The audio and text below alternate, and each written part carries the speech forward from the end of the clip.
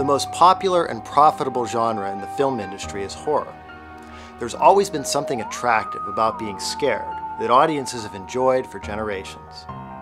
One of the predecessors to the horror film is the popular pastime of old known as Phantasmagoria.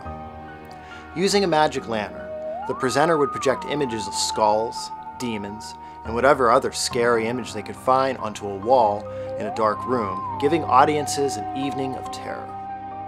This frightening phenomenon was akin to the modern horror film. In the 1589 version of Magia Naturalis, Giambattista della Porta described how to scare people with a projected image. A picture of anything that would terrify the beholder should be placed in front of a camera obscura hole with several torches around it.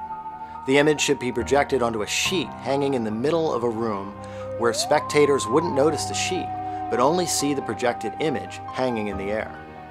In 1659, Dutch inventor Christian Huygens, who many credit as inventing the magic lantern, drew several phases of death, removing his skull from his neck and putting it back again, which were sketches meant for a projection using a convex lens and a lamp. This lamp became known as the magic lantern, and the sketches are some of the oldest known documentation of this invention. The last decades of the 18th century saw the rise of the Age of Romanticism. There was an obsession with the bizarre and the supernatural. This movement had elements of the irrational and included the rise of the Gothic novel.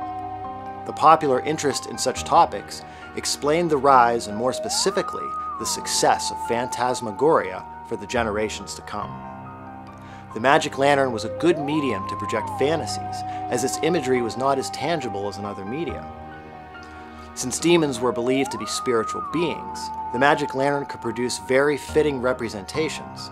When magicians started to use the magic lantern in shows, some special effects were thought up. French physician and inventor Edmé Gilles Guillot described several techniques in his 1770 book, including the projection of ghosts on smoke, giving the impression of evil spirits residing in the air. Early stop-trick films, developed by George Méliès, most clearly parallel the early forms of Phantasmagoria. Trick films include transformations, superimpositions, decapitations, rear projections, and the frequent appearance of ghosts. Modern-day horror films often take up many of the techniques and motifs of stop-trick films, and Phantasmagoria is said to have survived in this new form.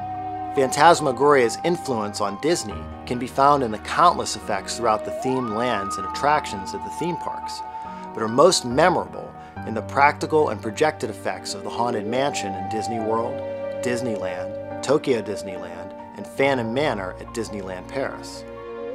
Although horror itself has had many influences, Phantasmagoria is definitely one of them. What do you think of this practice? Would you go to a show now? Let us know in the comments, and we'll see you next week.